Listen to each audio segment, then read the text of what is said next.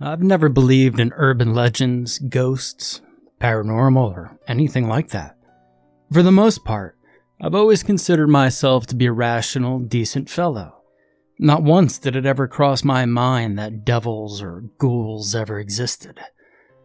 Ironically enough, the small, old town I grew up in was chock full of them.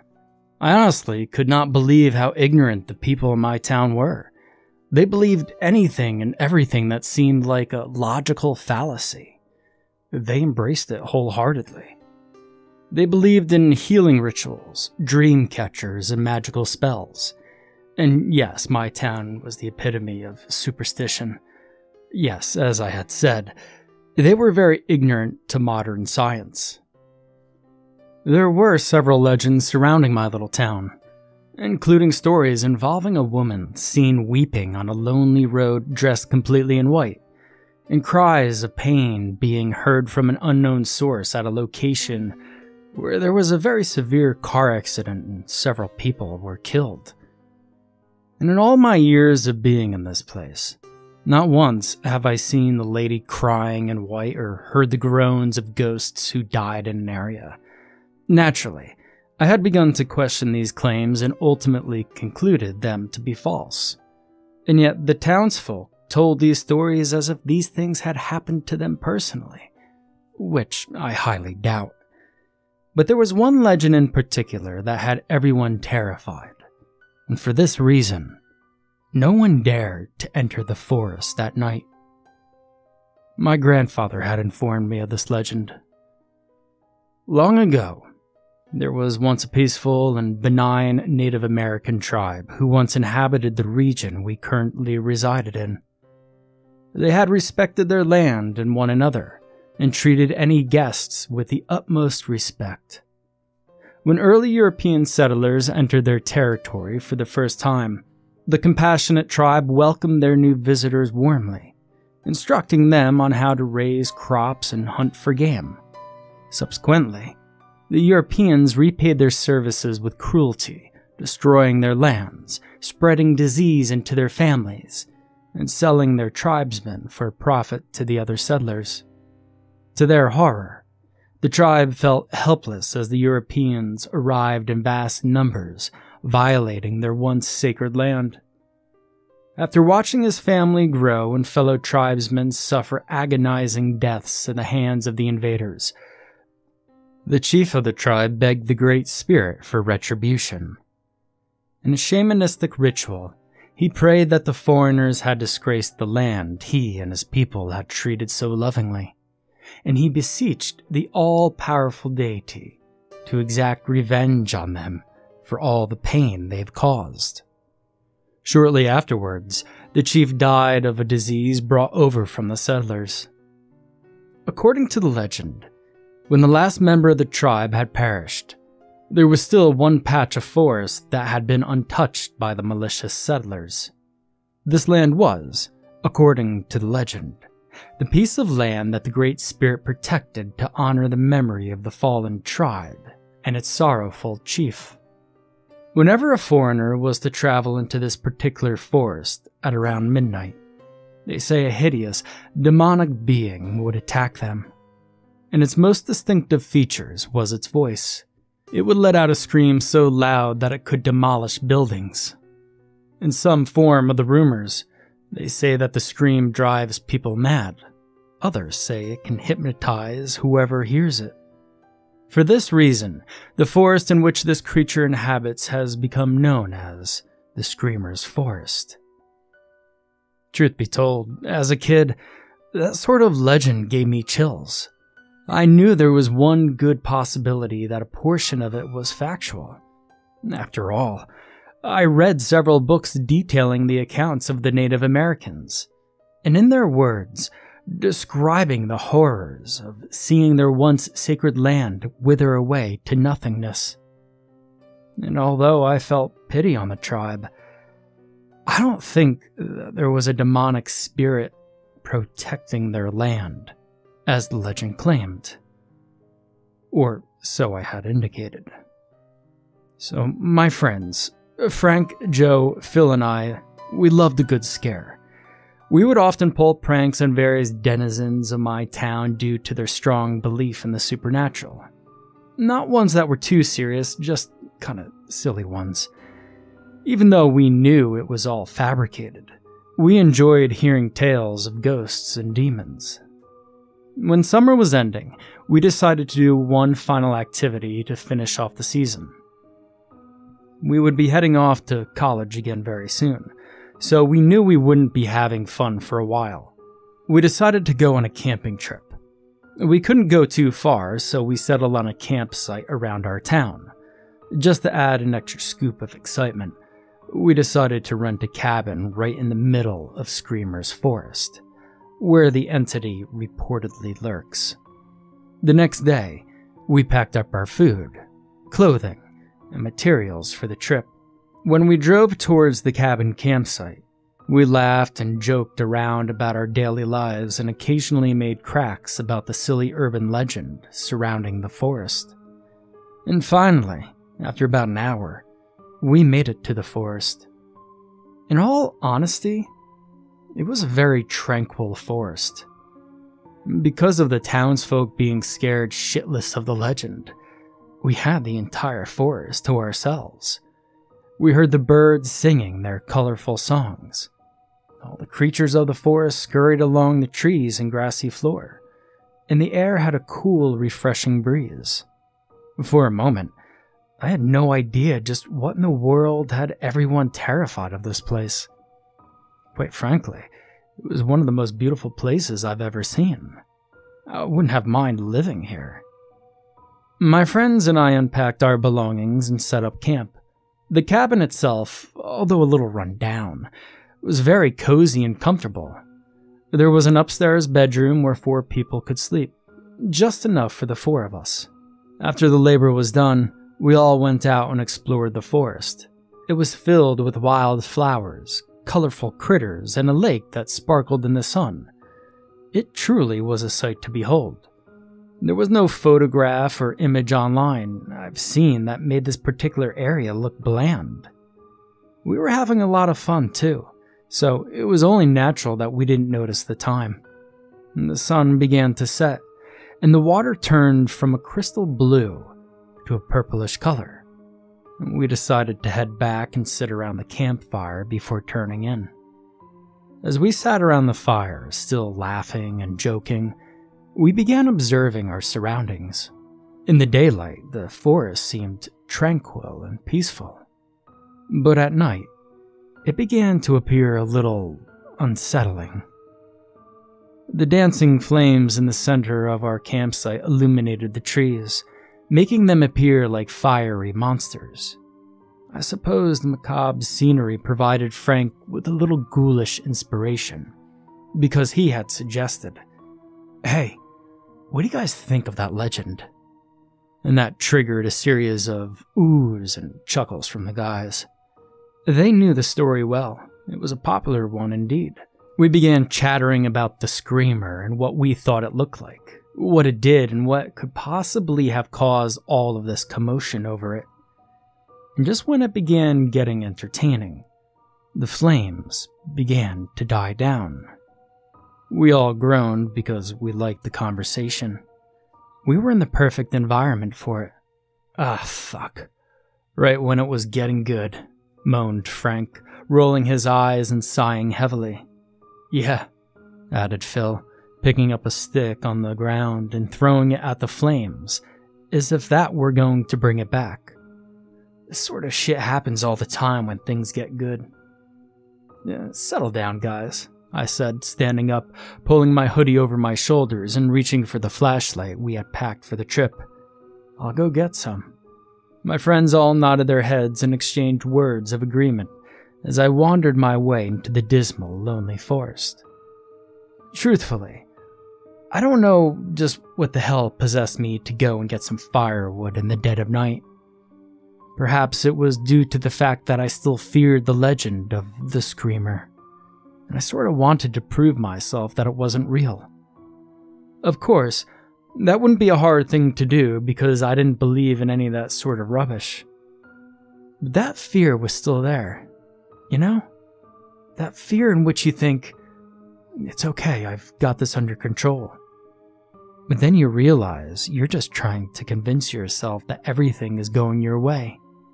In reality, you have no idea what the hell will happen, and you're scared stiff. I slowly marched my way deeper and deeper into the forest, looking for sticks and twigs to toss into the fire. I bent down to snatch up a few from the grassy, muddy floor. And that's when I heard it. That sound, that groaning. When I was picking up the shrubs and sticks, I heard something like a groan. Not a menacing groan, more like a groan that sounded as if it were in pain. A wail someone would make if they were recovering from a stomachache or a broken bone. And I suddenly stood up straight, and for some reason, I instinctively shut off my flashlight. I suppose it was because I didn't want whatever was making that eerie groaning noise to detect me. The groaning continued for a moment. It sounded distant, but still loud enough to be heard. My eyes slowly scanned the forest from left to right, trying to see if my eyes could catch some sort of movement in the darkness. And it was there that I decided I'd have no choice but to turn on my flashlight. I just had to see whatever the hell was making those sound effects. I slowly lifted up the flashlight and flicked it back on. I carefully shined it on every nook and cranny of the woods, trying to uncover the source of those haunting moans. At first, I saw nothing but shrubs, bushes, and grass. When suddenly, I caught a glimpse of a tall, lanky figure in the shadows. I redirected my light towards the spot where I'd seen it standing. And indeed, I had seen correctly. At first, I didn't know what I was looking at. If I could describe it, it appeared to be very tall, a thin being with pitch black skin. On its head, I would visualize something that appeared to be long, snake-like hair. Fingers were long and branch-like, with long claws at the end of them. The most disturbing detail of this being, however, would have to be its eyes.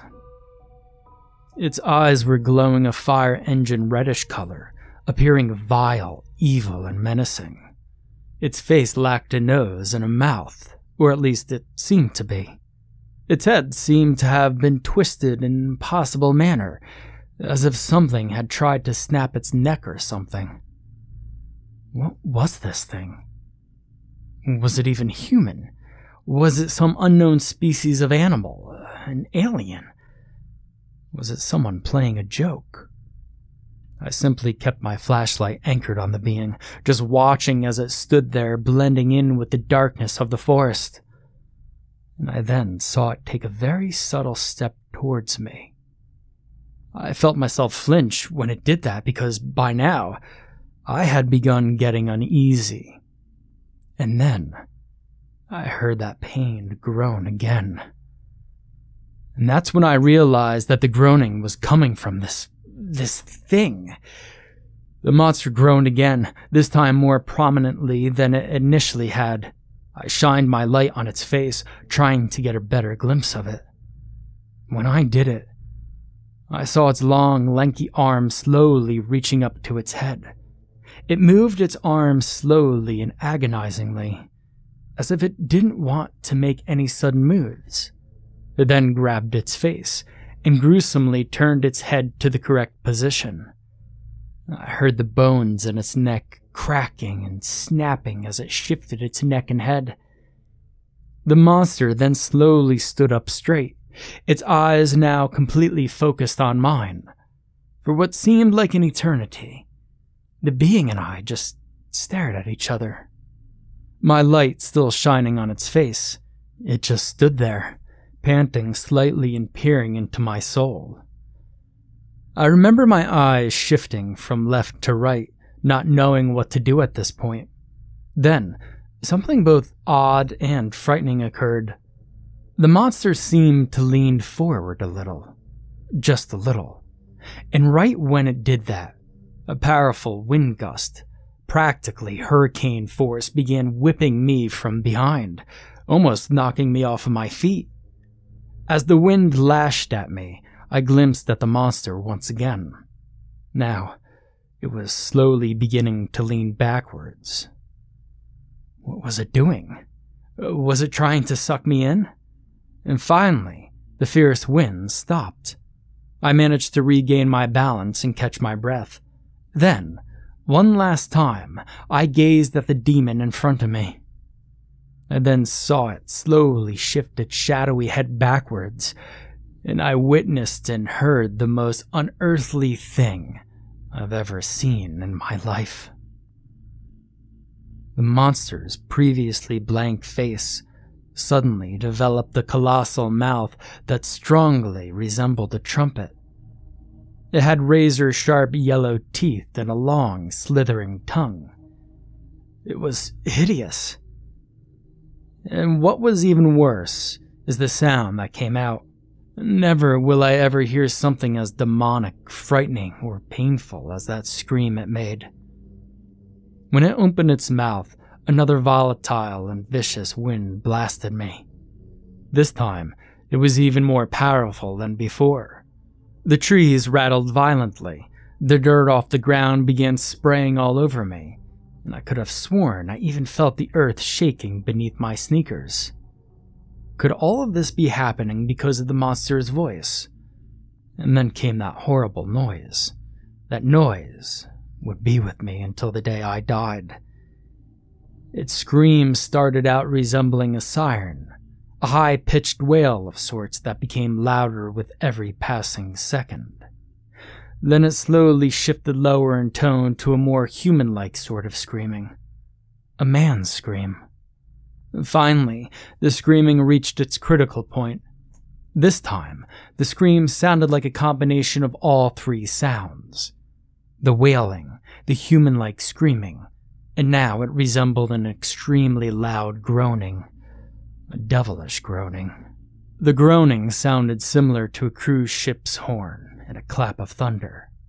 And when it did reach that point, I felt myself collapse to my knees and I shut my eyes.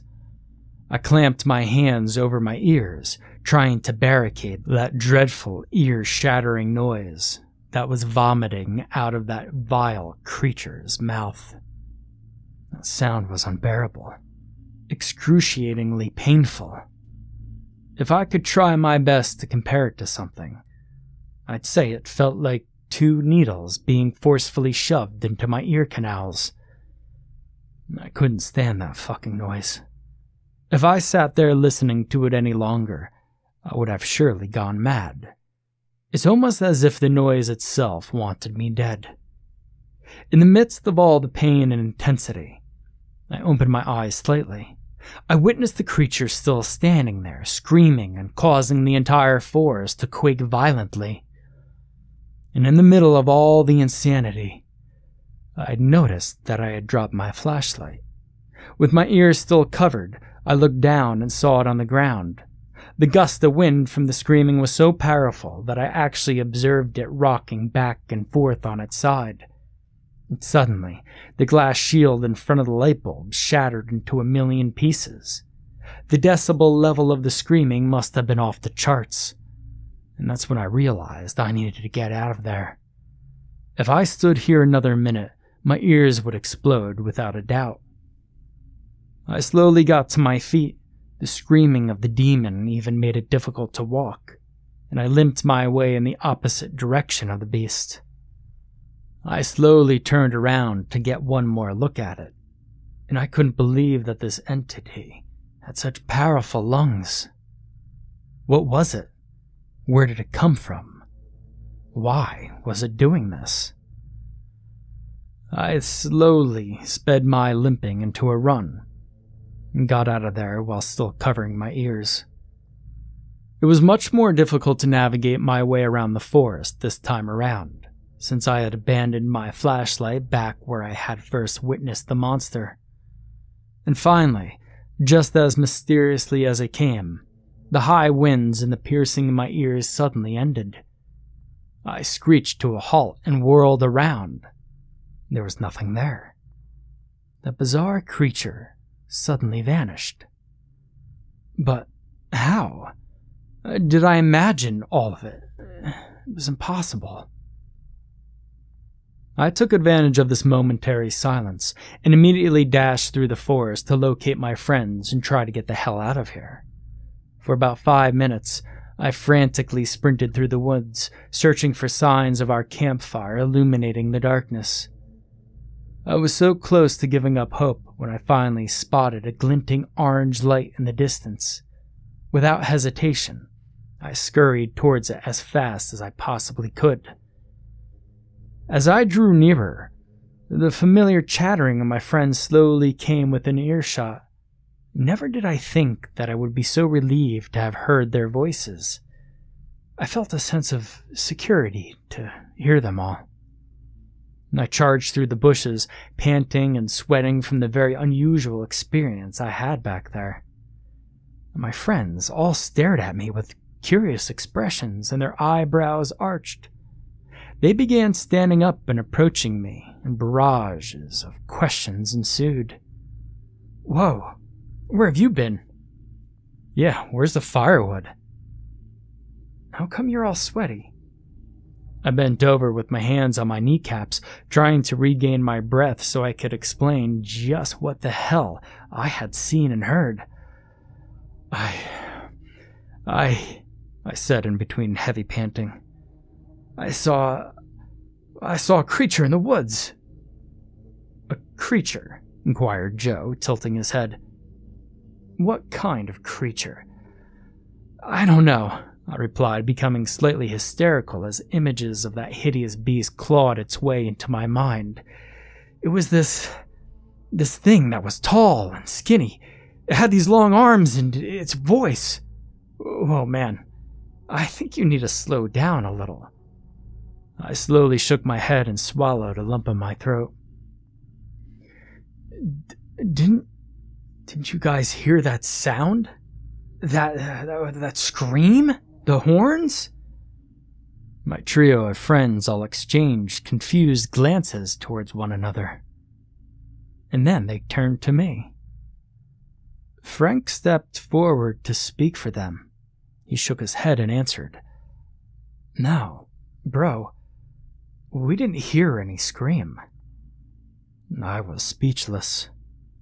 How could they have not heard that dreadful wail? There was no way I could have imagined it. No way at all. But, I stammered as my head turned towards the heavy forested area. It was so loud. I thought my eardrums were going to explode. How could you guys have not... "Hey, I think we'd better head off to bed," said Joe, putting his hand on my shoulder. "You look tired." Frank and Phil both uttered words of agreement, and we headed inside the cabin. But how couldn't they have heard it? This didn't make any sense. Even though I was among friends, I felt so alone. They didn't believe a word I said. As I marched with them towards our cabin, I could see them whispering things, most likely about me. By now, they were probably thinking about packing up, going home, and registering me into an insane asylum. But I know I saw something out there, something evil, and I had the feeling it wanted us out. Inside the cabin, we climbed into our beds. My friends happily joked around as they changed their clothes, brushed their teeth, and streamed music on their smartphones. As for me, well, I was just lying in bed. I couldn't get that horrible, shadowy figure out of my head. What the hell was it? Where did it come from? Was it an animal, a human, a demon? All of these questions were furiously branded into my brain. Suddenly, that legend that my grandfather had told me came back into my head. More particularly, the entity known as the Screamer. Could it have been? Could it have been that thing that I've seen in the forest? No, that was crazy talk. It's just a silly urban legend to scare off the local kids. Or so I hoped. Finally, the guys finished up what they were doing and called it a night. Right before shutting off the light, they had given me a few words of confidence, and they said everything would be better in the morning. Those poor souls. When the light dimmed and the darkness engulfed the room, I laid in bed staring at the ceiling. I still couldn't get that thing out of my head. That screaming, that horrible screaming was still ringing violently in my ears. As I gazed at the ceiling, I had lost track of the time. By now, I'd started hearing my friends beginning to snore quietly. I, on the other hand, was wide awake with my thoughts racing. I then sighed heavily, and then I began to slowly calm down. I know that what I had seen in the forest was unquestionably an oddity, but lying in bed all night worrying about what it may have been certainly wouldn't do anything for me. My nerves eased and I closed my eyes, trying to rid my mind of the thing I had seen. And just when I slowly started to settle down, I heard something outside. My eyes instantly shot open. Every muscle in my body tightened, and my eyes swung from left to right.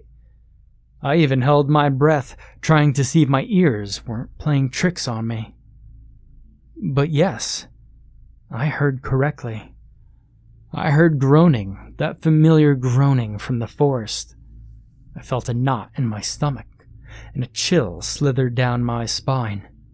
I felt my face twist in horror as I heard the groaning approaching our cabin. I heard whatever was coming, their feet scraping along the dusty grass ground. Hesitantly, I slowly creaked my head towards the window. But then, I suddenly changed my mind and turned my head in the other direction and shut my eyes tightly. I felt sweat beginning to trickle down my forehead. My breathing suddenly increased in speed and intensified. I quietly began mouthing a prayer. I wanted whatever was out there to go away. I then heard a thud, like something was hitting itself against the cabin's wooden walls outside. At least, that's what I initially interpreted it as it being. And then I heard it again, and once more. Gathering any courage I had, my eyes slowly swung over to the window once again. I heard one more thud before seeing something I wish I hadn't.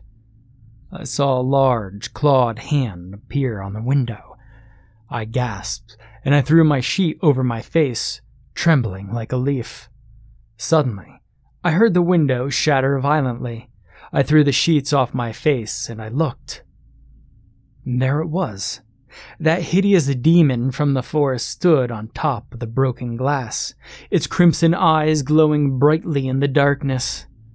My friends shot up from their beds, staring at this entity in disbelief. "What the fuck is going on?" I heard Phil shriek. "What is this?" I recalled Frank crying out. The screamer's cold, evil eyes slowly scanned the room, and its eyes landed on Joe. It slowly turned its head towards him. As it did, I heard the bones in its neck snapping and crunching multiple times. I just sat there in my bed, paralyzed with fear and disbelief. And for a moment, just a brief moment, I wanted to scream out, "See? I told you I fucking saw something." That thought was quickly intercepted by what I had seen next. And what I saw happen to Joe will forever be engraved into my memory banks. Quicker than a bolt of lightning, the screamer leapt on top of Joe's head and snatched his neck.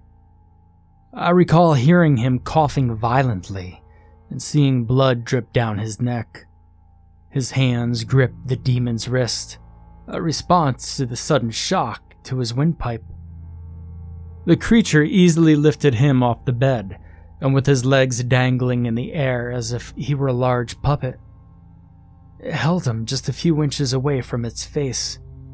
The screamer leaned its head back, took in a deep breath, and it wailed right into Joe's face. And just like before, it had started out like a siren, then a human's wail, and then a low, ominous moaning. I felt my bed beginning to tremble violently, and I once again covered my ears to shield them from that sound. My eyes shifted to Joe just to see what was going on, and I couldn't believe what I was witnessing. The demon's screaming was so loud that I saw the flesh on Joe's face beginning to peel off. First, his skin came off in small flakes. Then, as the screaming persisted, I saw the skin begin to go flying off in colossal chunks. Patches of flesh and skull began to reveal themselves. And finally, the entity stopped the wailing, and it slowly turned to us with Joe's bloody neck still in its clawed grip. It then seemed to hold up Joe's body in victory, as if trying to give us some sort of message. We all watched in horror as our friend's face bled, his jaw hanging lifelessly. The screamer then tossed his body aside as if he were a rag doll, and then turned to us, its next victims. Frank and Phil both bolted for the door, and I did the same. The three of us dashed out of the room, into the hallway and down the stairs. As we sprinted down the steps, we heard that wail starting up again. The screaming shook the entire cabin, causing chunks of wood to fall off of the ceiling and the windows to rattle violently.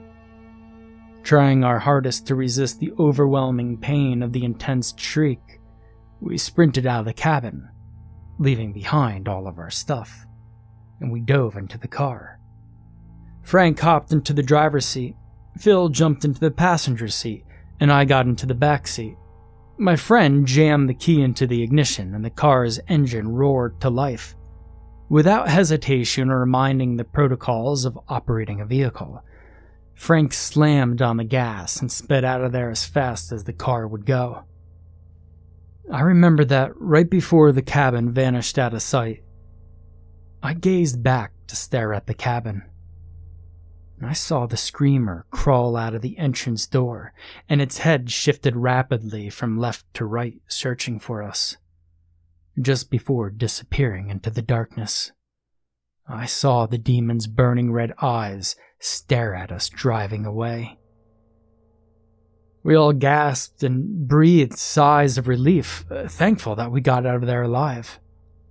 "Christ," uttered Phil, placing his hand on his chest and panting heavily. "What the fuck was that?" "I don't know," replied Frank, keeping his eyes on the road, "but I'm sure as hell not gonna stay and find out." "Yeah, you see?" I said, still trying to catch my breath. "I told you I saw some weird shit out in the forest." They both didn't respond, and I suppose they didn't want to admit that they were wrong. I shook my head and continued breathing heavily. Then, my eyes shifted to the rearview mirror. To my surprise and horror, I saw the screamer come sprinting right up behind us at a remarkable breakneck speed. I whirled around and saw its fire engine red eyes. Our car's taillights made them glow like cinders in a flame. "Oh shit!" I cried as I observed the demon coming in close. My two friends turned around to see it too, and then Frank stepped on the gas again. "Get us the fuck out of here!" screamed Phil as his eyes remained anchored on the screamer. For a moment, it appeared as though we would actually outrun it. The screamer seemed to slow down for a minute, still keeping up, but at a further distance than it initially was traveling. And just then, it jumped high into the air, disappearing from sight. "Where the hell did it go?" asked Phil. We both began searching carefully for it, trying to see where it may have gone. And then silence. Absolute silence. Our car roared down the path, and for a moment, all seemed serene and tranquil. I took a quick glance at Frank, and I observed his worried face and eyes locked into the road in front of him. Phil frantically looked from left to right, trying to spot the horrifying entity that was apparently stalking us. And I turned once more, trying to see if I could make out the screamer in the faint light. But no, it was nowhere to be seen.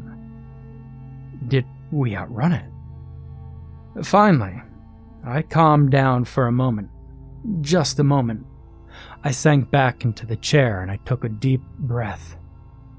Phil finally settled down into his seat, but I could still sense the fear within my friends. And we sat there speechless. Probably because we were all too terrified to speak of what we had just saw. But then, the worst came. The screamer suddenly landed on top of the hood of our car. The vehicle bounced wildly a single time, and the demon's eyes were glowing that blood-red shade. An explosion of cries and profanity escaped our lips as the monster peered at us inside. It then raised its long, slim arm, and its hand burst through the windshield. And it seized Frank's face. I could hear Frank's horrified, muffled screams as the creature's clawed fingers dug into his cheekbones. As the car began swerving violently left to right as the monster impeded Frank's vision, I could see my friend grab the screamer's wrist and try to desperately rip away the hand on his face. But as hard as he tried, the being was far too powerful for him. Finally, the screamer tore his hand away from Frank's face, only to leave a patch of fleshy blood-stained skull and an eyeball dangling from a piece of flesh in its place. The creature roared that demonic growl for a second, and then it leapt off of our hood and into a place that I couldn't see, most likely the trees. The car made another violent swerve towards the left, and it crashed right into a trunk of a huge tree. Shards of glass went flying everywhere, and the body of the car shook violently. "Oh shit," I groaned as I tore at the handle of the door to be let out. "We gotta get the fuck out of here, man," I heard Phil yell madly. We both opened our doors and went sprinting out of the car and went separate directions. At this point, it was every man for himself. I darted straight into the dark forest, knowing full well that the risks that came with being in there. The screamer could very well have been waiting for us in there, and it would pick us off both like flies. Sharp branches from the surrounding shrubs and bushes scraped me as I scurried along the dense wooded area, away from the vehicle. As I dashed, I couldn't help but think of Phil. Where had he run off to? Was he okay? Would it have been better if we stuck together? I stopped for a moment to catch my breath, and for that moment, all seemed silent. And then, all of a sudden, I heard a blood-curdling scream that made my hair stand on end. I immediately stood up perfectly straight, with my eyes wide and my mouth slightly agape. To my horror, I recognized the voice. It was Phil's. At first, I heard just deranged, painful screaming, and then I began hearing some sort of bizarre groaning mixed in with those screams. I then heard Phil begin to urgently call my name, begging for me to come to his aid. But I didn't move. I mean, what the fuck could I do besides just get us both killed? I just stood there, listening in horror as my friend was torn to shreds by this thing from hell. As the attack progressed, I could hear Phil's screaming become more garbled and deranged, to the point to where he was just coughing and gasping and possibly even vomiting, until finally the agonizing wails of my friend stopped. He was dead. I was the sole survivor of this trip. I took a deep breath and then quickly came up with a plan. The car, although damaged from the crash into a tree, was still functional. In fact, I could hear the engine still rumbling. I would bolt for the car and try to drive away as fast as possible. I know for a fact that the screamer was now hunting for me. I had no other choice. If I remained stationary, I would die. I peered through a few bushes and I could see that the car was still on, headlights still working all right, smoke slithering out of the tailpipe, and the engine still rumbling. Gathering all the strength that I could, I sprinted towards the vehicle. I could hear myself breathing more strained than ever before, and sweat poured down my face and my head in buckets. And finally, I reached my goal. I got to our car and I could still see Frank's dilapidated corpse sitting in the driver's seat. His face was mutilated and atrocious. But I know I didn't have time to feel grief over my lost friend, nor disgusted by the putrid wound left on him by that monster. I grabbed his corpse with one hand on the collar of his blood and sweat-stained shirt, and the other on his shoulder, and I yanked his body out of the car. I tossed it onto the side of the road and hopped into the seat. The keys were already in the ignition, so all I had to do was reverse the car and get the hell out of this hellhole. As I was in the process of backing up the car and rotating the wheel, I suddenly saw it from the corner of my eyes. 2 burning cinder-like orbs staring at me from the dark treetops. Without hesitation, I slammed on the gas and took off at full speed, my hands trembling while they were on the steering wheel, and my eyes remained anchored in the rear-view mirror. I sat there praying as I drove, despite my agnostic beliefs. I needed to find comfort in something. And I felt a cold grip of fear tighten around my neck and my heart racing as I saw the screamer's tall, lanky body come chasing after the car. I clenched my teeth and my hands on the wheel tightly as I saw its eyes glowing and it coming closer and closer. I then witnessed it crouch down as if preparing to leap. I knew what it was going to do. It performed a mighty hop, similar to that of a frog's, towards the car. I jerked the car quickly to the right, evading the creature. I saw it turn its hideous face in a somewhat flabbergasted manner. Then it tried another leap at me. I swerved to the left once again, dodging its attack. It went on like this for nearly 30 seconds, when suddenly it simply sprinted up beside me. The car was going as fast as it could, so I couldn't get away. The screamer then lifted its long, skeletal-like arm and slashed at my door's window. An involuntary reflex made me put my arm up to defend myself. The demon's claws scraped my arm, and a sharp, stinging pain shot up through it. I cried out in pain and stared at the 3 massive claw marks that served as my wound. Blood began oozing out of them, and I shook my head. "Fuck!" I screamed aloud as my hands got back on the steering wheel. The screamer then lunged at the side of my vehicle once again, and this time, it slashed at my face. I cried out once again and clutched my face, feeling blood beginning to ooze through the slits of my fingers. And suddenly, the screamer grabbed the car door and tore it right off of its hinges. It began to reach out towards me. I jerked the wheel to the right and evaded its grasp. Suddenly, the screamer stopped. I stared at it through my rearview mirror. It just stood there, tall and staring at me in some trance-like state. I blinked and took deep breaths. Why did it just stop? What did I do to make it stop its attack?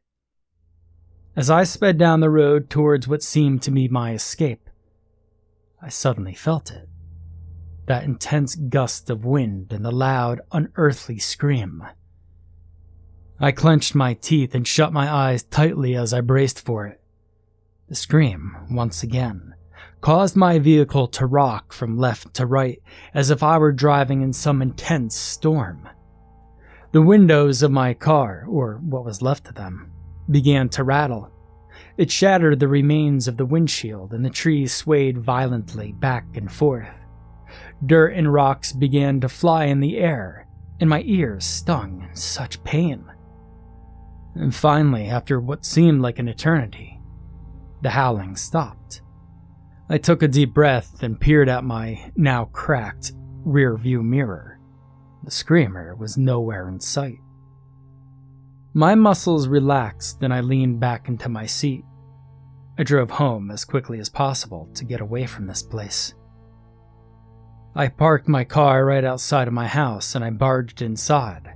I shut the door behind me, and I immediately collapsed onto the floor, exhausted and terrified by what I had just experienced.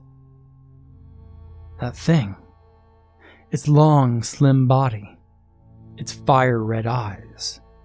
Its hideous shrieks of terror. As I slowly drifted off to sleep, my final thoughts were questions regarding why it had stopped. I had thought about that legend my grandfather told me so long ago. And then it hit me. I got out of the patch of land that the screamer was assigned to guard. I survived simply because of a certain boundary. I now knew I would never venture into that forest again, because something was in there. A vengeful spirit or entity, protecting the land of a Native American tribe, was treated so poorly.